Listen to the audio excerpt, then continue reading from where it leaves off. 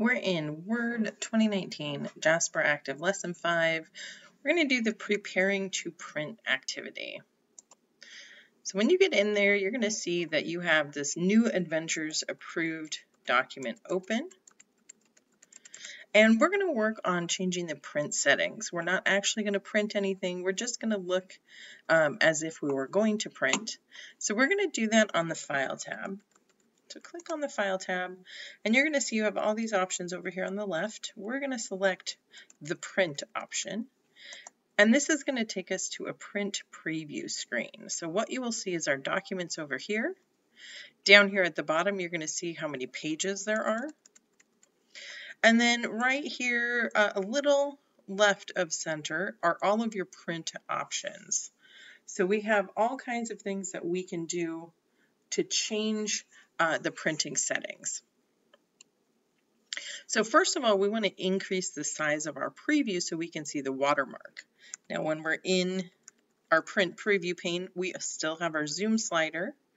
So I'm just going to grab this and just zoom it in just so I can see how it's going to look when it's printed with this green watermark in the background. And I can zoom back out as well and see what it looks like. Now you'll notice when I zoom all the way out, it will show me all of the pages. I've got 4 pages in this document. It just lets you see how it's going to look. Now ultimately, if we go up to 100%, this is going to show us what it will actually look like when it's printed. And so there's some areas in our document that might be a little bit hard to read. All right, we can, so let me zoom back out and zoom in. We can use this zoom to page button. And I want to make sure that you do that because Jasper has requested it. So if you click that, it's going to bring you, you'll see it won't take you to 100%, but it takes us to 54%. That's so whatever, and yours might be different because based on the size of your monitor, it's going to show us the entire page as one. So it's zooming to the full page view.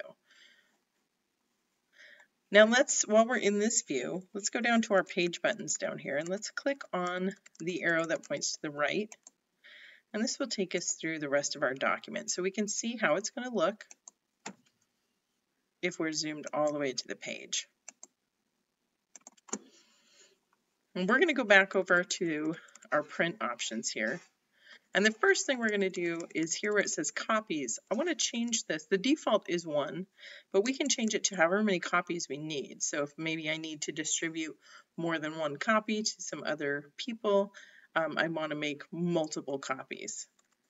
So I'm going to use this up arrow, and I'm going to change that to 3. You can also select the number, and you could type in 3. Either way. Other things that we can do in this view, we can change our orientation. Now usually we do this when we're in our document, we use the Layout tab, but we can actually change it in our print settings as well.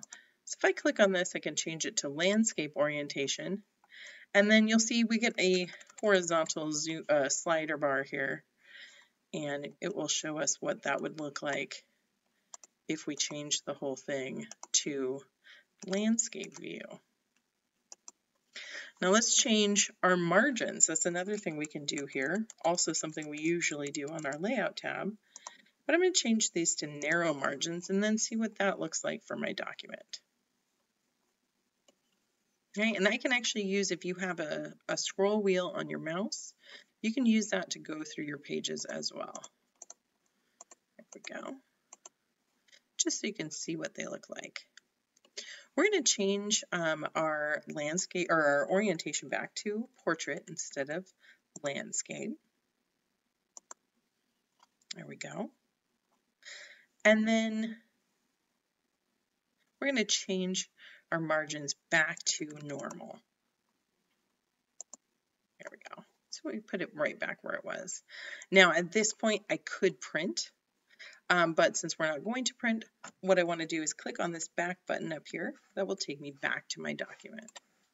And that's it for today.